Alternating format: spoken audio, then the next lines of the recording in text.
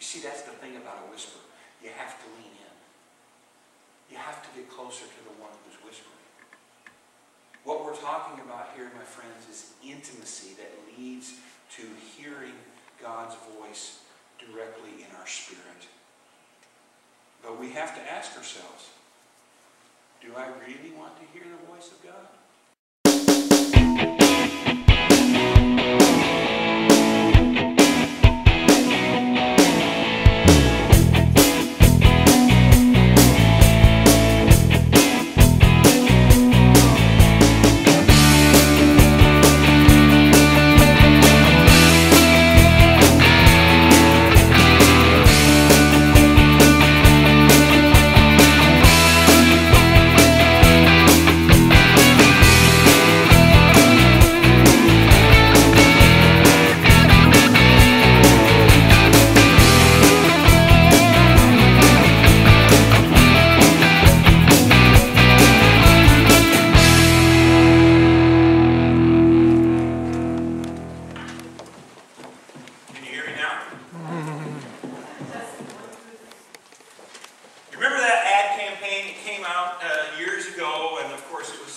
Selling cell phones, more or less, and it became part of our vernacular, didn't it?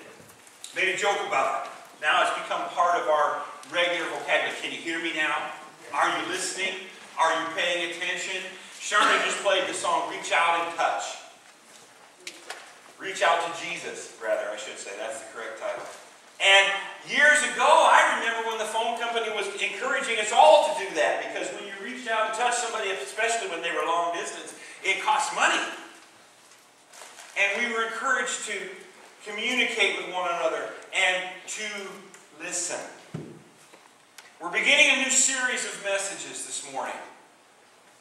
Hearing the voice of God. And I need to begin this message with a disclaimer. I have never in my life ever heard a voice from God with my physical ears. Chances are none of you have either. If you have, I'm extremely jealous. But most of us haven't heard a physical voice that makes our eardrums rattle in the way that they do. And yet we can still hear His voice in a place that is deeper than our physical ears. Dr. Alfred Tomatis, I don't know if you've ever heard of him. He was a French, now I got to make sure I say this right, a French otolaryngologist.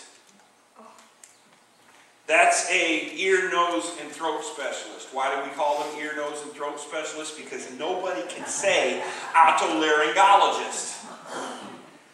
Dr. Tomatis just passed in 2001. He was world-renowned, groundbreaking in some of the things that he did to help people who had lost their hearing.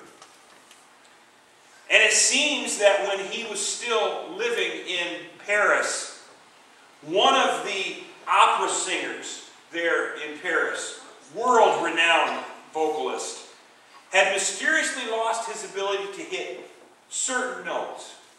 Only certain notes. And this was a puzzle, because the notes were well within his range, and they were notes that he had sung on many occasions. And he went to numerous other specialists who were unable to treat his problem. They all thought it was something to do with his throat, with his vocal cords, with his voice. They thought it was a vocal issue. But Dr. Tomatis used a sonometer. That's a device that measures the volume of sound in decibels. And he discovered that the average opera singer during their performances generates sound waves at 140 decibels within a yard of where they're standing. 140 decibels happens to be slightly louder than a military jet taking off from an aircraft carrier. That's loud. And the sound is even louder inside the skull of the singer. And so what had happened over the course of a few years, this wonderful, talented opera singer had actually damaged his own hearing with his own voice.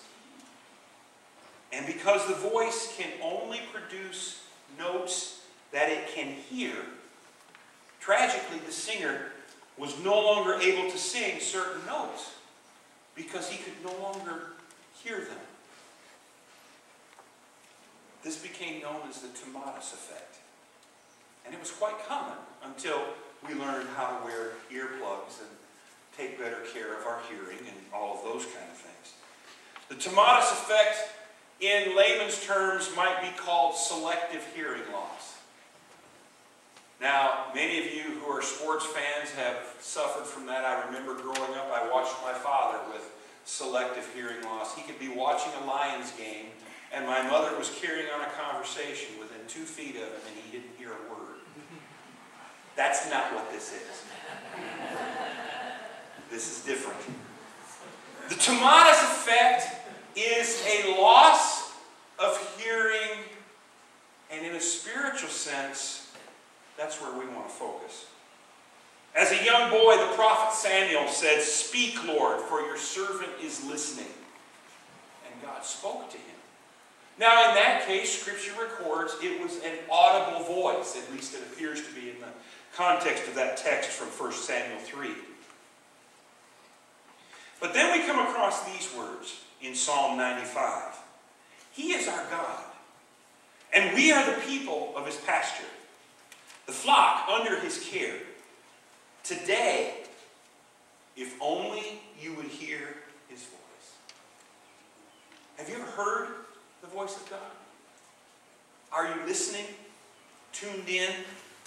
Hearing the voice of God is where we will focus over the next few weeks. And this morning we borrow from Simon and Garfunkel, of all places, the sound of silence.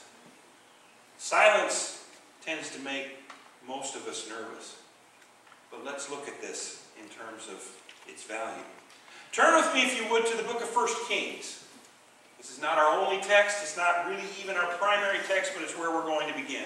1 Kings chapter 19, verses 9 through 13 is where we will read this morning. 1 Kings chapter 19, verses 9 through 13. Now, in order for this to make any sense, you have to know the story. Elijah was a prophet of God who lived around 900 BC. And he had angered Jezebel. She was the wife of King Ahab, therefore a very powerful woman in Israel at that time. Her anger had to do with Elijah's treatment of the prophets of Baal on Mount Carmel. You may recall the story where Elijah challenged the 450 prophets of Baal to a duel of sorts. And they gathered on Mount Carmel, and both of them had their altars. And to make a longer story short for the sake of time today, basically God sent fire from heaven and consumed his altar. Not just the offering, but the stones and the dirt around them. And it was confirmed, without a doubt, Baal was false. Yahweh, the God of Israel, was true.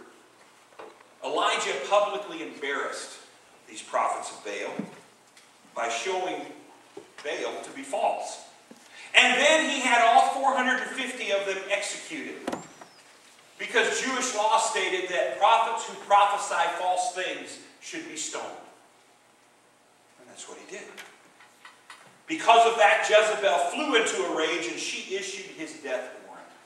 In fact, she sent a messenger to him and said, "May I be dealt with ever so severely if by tonight you are not in your grave." By tonight.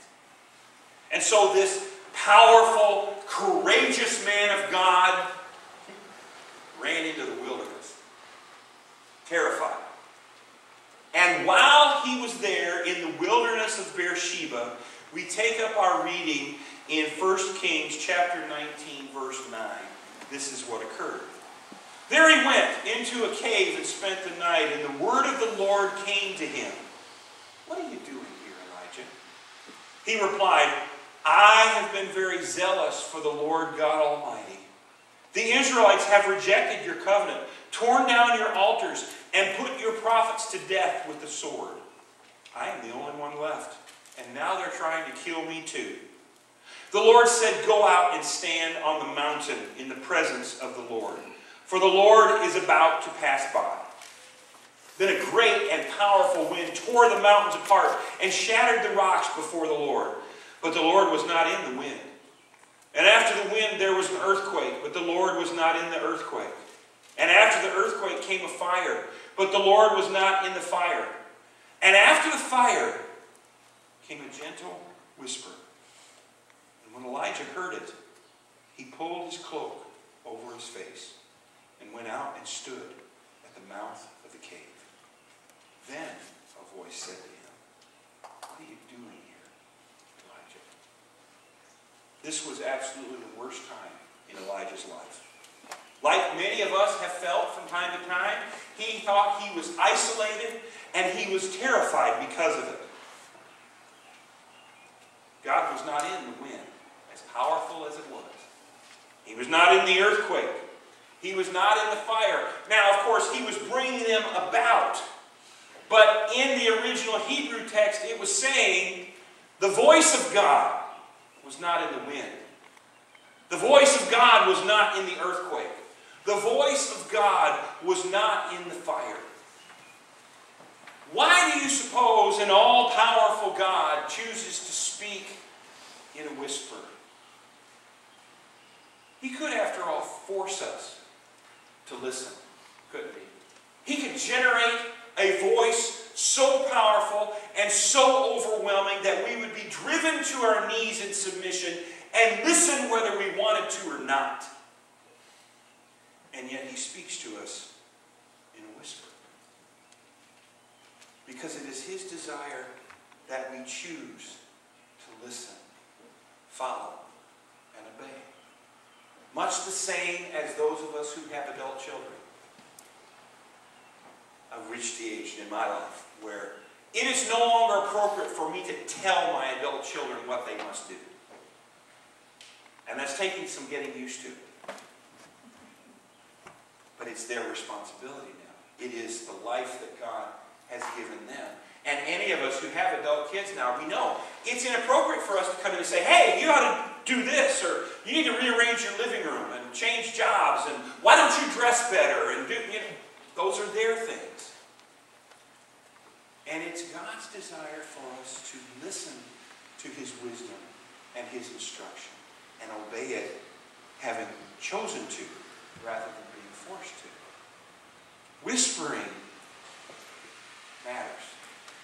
When God spoke to Elijah, it was in a whisper.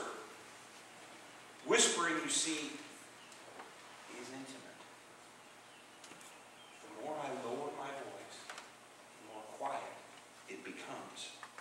Whispering requires us to be silent. And the more we want to hear what is being said, the more quiet and still we have to become. Therefore, silence, both literally and figuratively, is the key to hearing God speak. The psalmist has written in Psalm 46:10, this is where we're going to draw our sermon outline from. You know this verse. Be still and know that I am God. Be still and know that I am God. Let's let that verse fall apart into an outline for us for just a few moments. First of all, be. To hear the voice of God, just be. You are, after all, designed to hear his voice. Even people who deny his existence are created in his image and indwelt with a predetermined need to hear him. That's why people who reject God go through life angry and bitter and miserable. I don't need God. I don't believe in God. Because they are denying the way they're made. And it leaves them that way. Just be who you are. Just be. We need to be who we are. And who, after all, are we? We are created in God's image, Genesis 1 tells us. Now, I'm not going to stand here and tell you I have a corner on what that actually is. Scholars and theologians much smarter than me have debated that for centuries. Here's what I know, though. There is something created in you that looks just like God. And it's not in anything else in creation. Only in humanity is that placed. There is something in you that looks just like Him. It's not God. It never will be God. You are not divine. I am not divine. However, there is something in us that separates us from all the rest of creation because it is God's image. It is, in effect, His mark, His thumbprint on us. You are fearfully and wonderfully made. We talked about this with the children last Sunday. You are fearfully made because God was very careful. He was not scared. He was just careful. Well thought out. Planned with a purpose. Specifically made. You as an individual are carefully made. And you are wonderfully made. He spared nothing.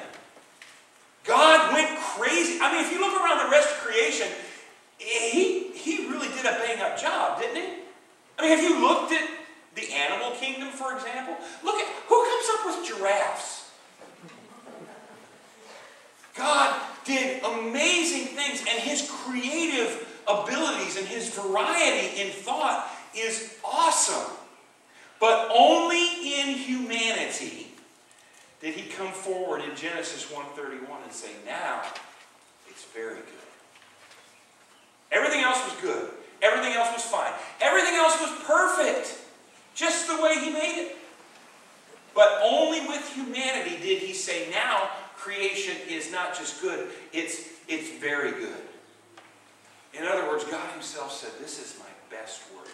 That's who you are. And in John 15:16, Jesus reminds us that He chose us. We are chosen. This does not elevate us. This does not make us better than. This is no cause for ego. But it is cause for rejoicing. Jesus picked you. If we're choosing sides on a playground for a game of kickball or some other game that kids play, you will never be the last one chosen as long as Jesus is the captain. He chose you. He put His life on it. And in order to hear the voice of God, first you and I must accept who we are. We must be. Not who we think we are. Not who others think we are. Not even who we want to be. Who we are in Him. Secondly, be still. Now, this one's hard. Stop. Do you struggle with stopping activity? With just being still? How many times a day do you think, I am tired? I've got so much to do. There are so many demands on me. Well, who put those there? Stop. In the New American Standard translation of this passage, I love the way it represents it. It means kind of the same thing, but with a little more flavor. Cease striving. Stop. You are not going to impress God, neither am I. He's not going to love you more because you're a good kid. He's not going to love you less because you're bad. Stop. Cease striving. There's an element of Sabbath in this. And because we're not Jewish, we in the Christian church don't observe the Sabbath, which correctly happens on the seventh day, which of course would be Saturday. So some would say, well, you're worshiping on the wrong day. No, it's not that at all. The Sabbath was never meant to be legalistic.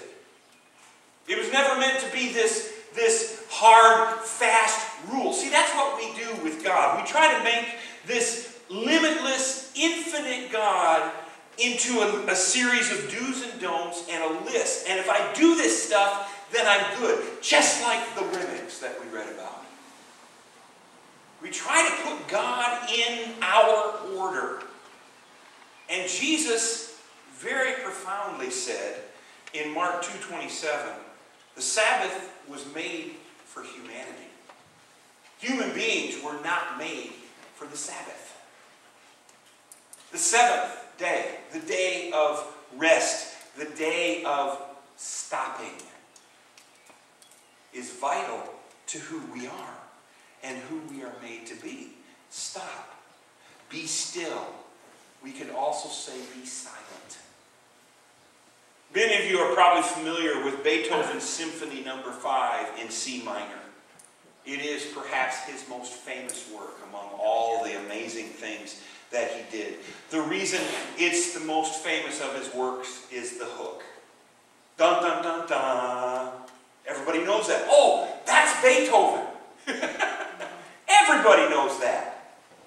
But what a lot of people don't know is that when Beethoven wrote that Symphony No. 5, he inserted an 8th rest right at the beginning of the whole piece. An 8th rest. Why would you start a song with nothing? And here's why he did it. If you've ever been to a concert of a symphony orchestra, right up to the actual performance, the noise is terribly distracting. People are talking and they're milling around and doing their stuff. And up on the stage, the whole orchestra is tuning. And it sounds like nobody's got a clue what they're doing. It's just all these things and all da, da, da, da, and then the conductor walks up and taps the podium, and it's time to begin. Everyone comes to attention. They're ready to go. Beethoven knew, however, that the human ear needs to be cleansed every once in a while, just like your palate does. And so he said he put that 8th rest at the beginning of Symphony No. 5 to cleanse everybody's ear from all the other stuff, so that no one would miss bum, bum, bum, bum. Stop. Be silent. There is a time to be silent, Ecclesiastes tells us. Silence is, in fact, proactive listening. I talk for a living. Therefore, noise is an occupational hazard for me. And there are times where I need to, at the risk of being impolite, shut up. Hear that? Just listen. Listen to our community. Listen to the sounds of nature around us. Listen to things that, as long as there are other voices speaking, you'll never hear. Listen if you dare for the voice of God. You see, silence is the difference between sight and insight. Silence is the difference between happiness, which is temporal, and joy, which is down deep. Silence is the difference between fear and faith. Be still. And in order to hear the voice of God, you and I must accept who we are and be still before Him. And then finally, the whole verse. Be still and know that I am God. Now, this sounds wonderful. We think of that and oh yes, be still and know that I want to hear the voice of God. This is how you do it. Be still and know that I am God. It is a matter of faith and submission. You see, in faith, we believe there is a God. That's a faith step. I'll grant you that. In faith, we believe there is a God. In submission, we acknowledge that we are not Him. Both are necessary if we're ever going to hear His voice. I want you to notice that God did not speak intimately with Elijah until Elijah was ready to listen.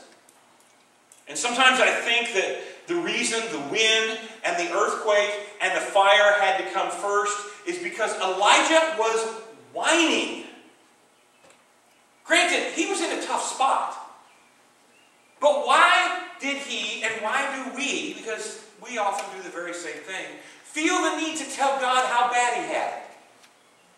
Oh, Lord, I'm the only one faithful. I'm all you've got.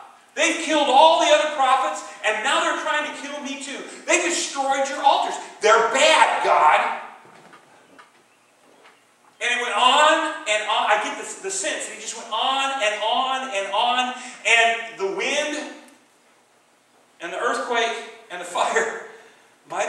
in there to get Elijah to shut up and listen.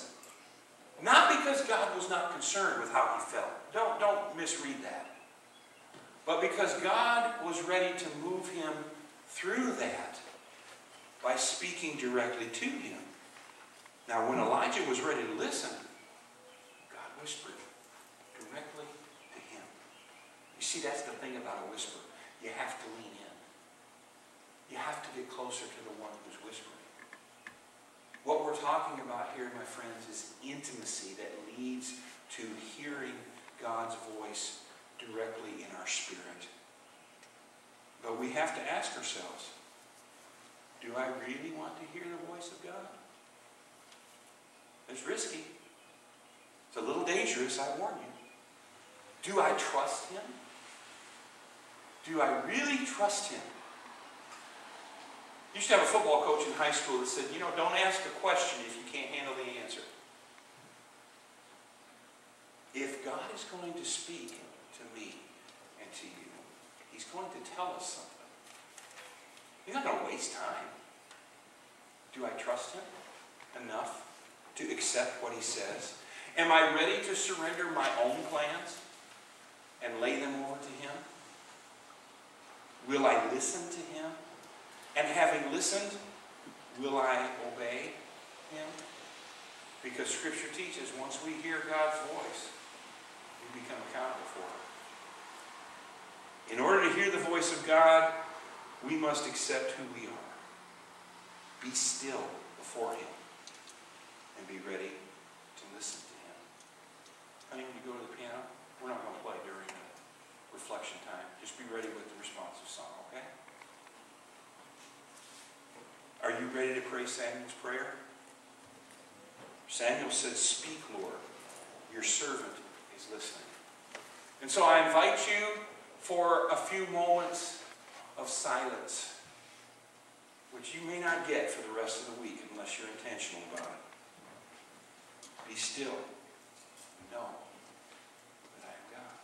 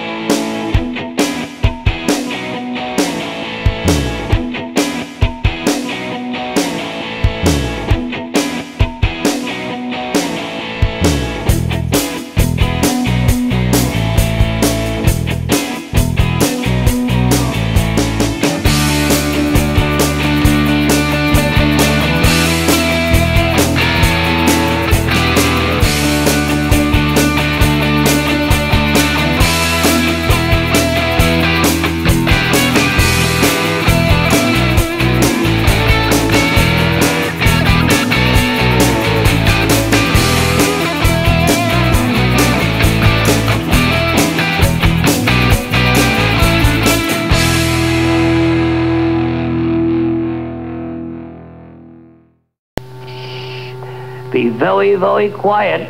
I'm hunting rabbits. Ha ha ha.